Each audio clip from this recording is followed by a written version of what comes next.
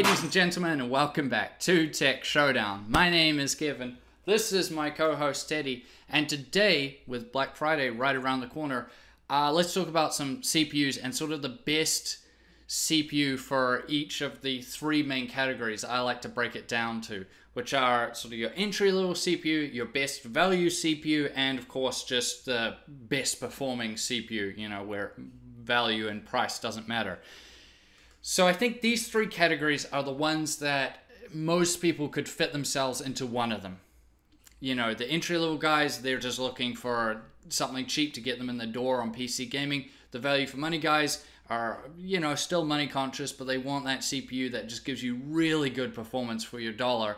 And then there's the people that are maybe earning a bit more, have a bit more money to spend, and they're not so much worried about the value side of it. They're just looking for a straight up performance. And so I think most of you guys could figure out which category you would be in.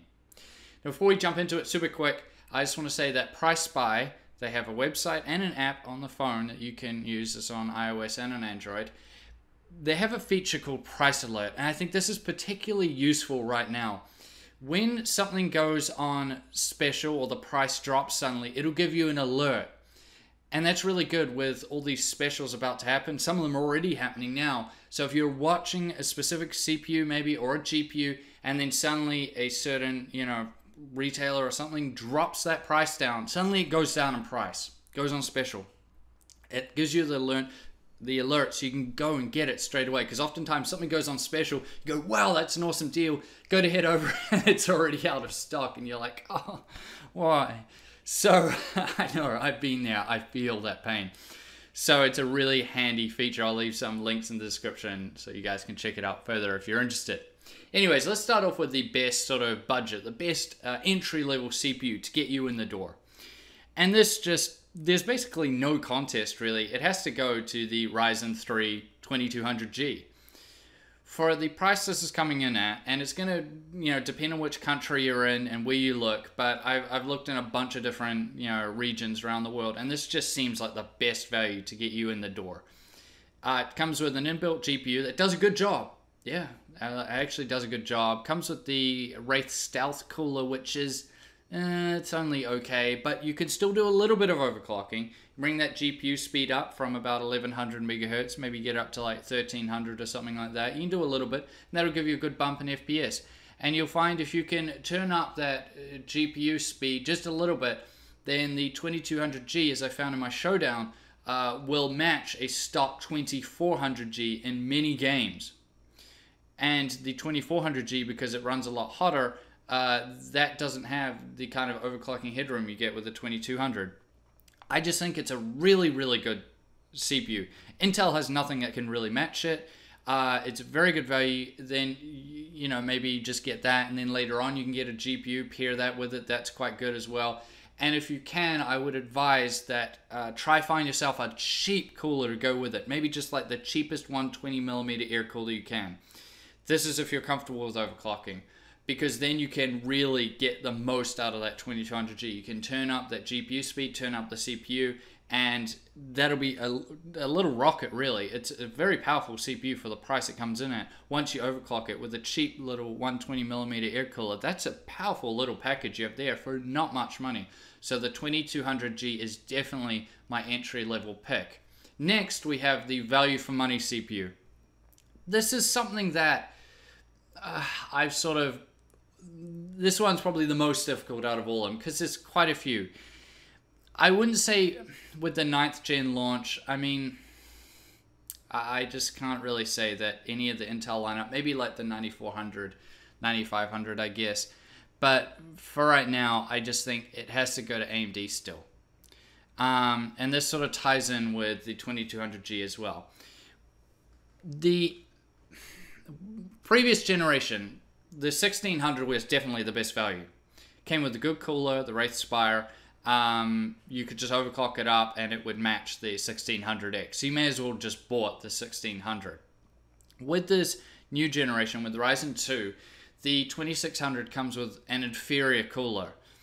And because of that, I would say, and which does limit the overclocking potential of it, I would just have to say the 2600X would be the one I would pick. that is for the main reason of, one, if you're not interested in overclocking, which a lot of you guys are not interested in it or don't feel comfortable with it, you can just put the 2600X in and it goes, fairly high straight out of the box. Usually like 4.25 sort of is the area it likes to go up to. Straight out of the box. Comes with a good cooler, race spire, you don't have to worry about that. Temps will be fine with that. And if you still want to do some overclocking with it, you can. I would say you would only really see the benefits there if you're doing productivity stuff also. Maybe you see a slight benefit in gaming, but not much. That's the one I would go for. You can make the argument for the 2600 as well, but personally, I feel that the 2600X would be the better one to go for. Now, how it ties in with the 2200G is that you can run both of these CPUs, or you could upgrade from the 2200G to the 2600X with just like a B450 motherboard. Get yourself a cheap, good B450. Maybe you get your 2200G because that's all you can afford at the time, and then maybe in 6 months you upgrade yourself to the 2600X. I have a friend that's actually just done this. It's changed from the lower end Ryzen 3 up to a Ryzen 5. And so I think that's what's quite good about the AMD CPUs right now is the B450 motherboards are quite cheap too. So it gives you that upgrade path, which is really nice. But yeah, my best value one right now, I would just have to say, is the 2600X. But this one is quite contentious. So I'd like to know in the comment section down below, what CPU do you think is the best value one right now? Because this one is definitely going to have the most amount of people saying, well, it's this or this. But personally, from my testing and everything else, I just have to say it's the 2600X.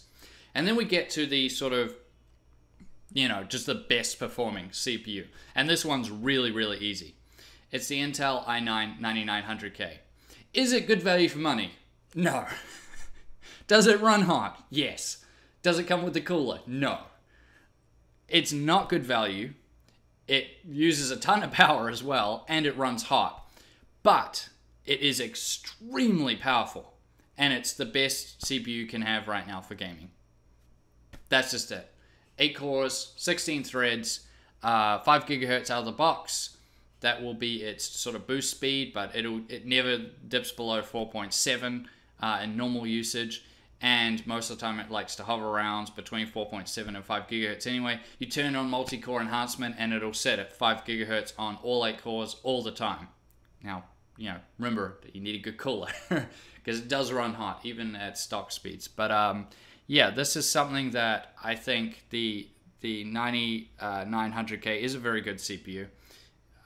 I like it, and I run in my personal rig just because it's so powerful and it's so good for gaming. But if I was going out there to buy a CPU myself, it would be one that I would have to question, am I comfortable with something that isn't particularly good value for money, but it's just got that extremely good performance? The equivalent to this in the GPU world would be the 2080 Ti. It's extremely powerful, but it also isn't very good value, and it costs a fortune. So that's what I would say for that one. And it's pretty clear. The advantage the 9900K has over the 2700X is quite large, but the 2700X is still the better value CPU, but in pure performance, yeah, it's the 9900K. So I want to know in the comment section down below, do you agree with my list? Which ones would you change? I think most of us could all agree that the best value entry-level CPU would be the 2200G. I guess some people could make the case of the 2400G, sure.